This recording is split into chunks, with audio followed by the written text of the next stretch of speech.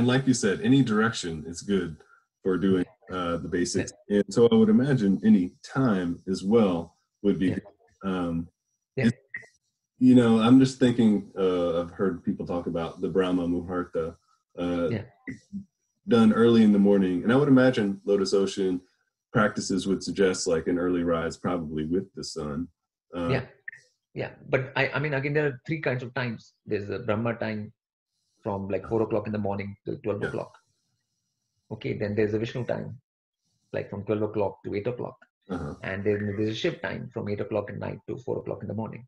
So if we just give importance to Brahma Muhurat, and we are saying, okay, then Shiv Vishnu times are not very good, like, you know. But so what about when Shiv times meet the Vishnu timing, like sunset? Like, I mean, that should be a good time too, like, you know, like, I mean, and all of Shiv time should be good time, or all of Vishnu time should be good. I mean, so I think all times are good times.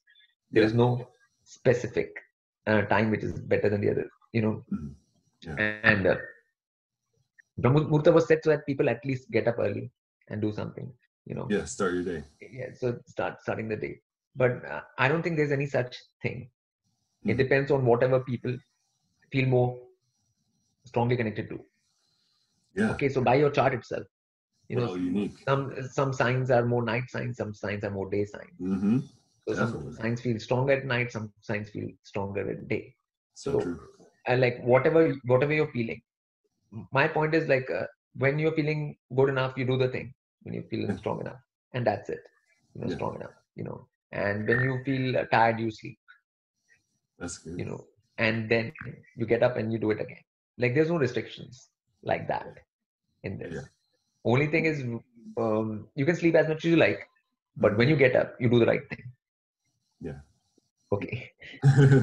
Because the game only starts once you wake up. Okay. That's your action starts. You know. So then you have to take care of your action. And if you feel tired, even if I say people like do repetitions and they feel tired after an hour or an hour and a half, they can take a nap.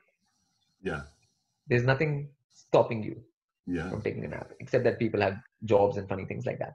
But if you don't have that, you can, or if you're like, you can take a nap, you know, anytime. So there's no restrictions like that, you know, of any kind.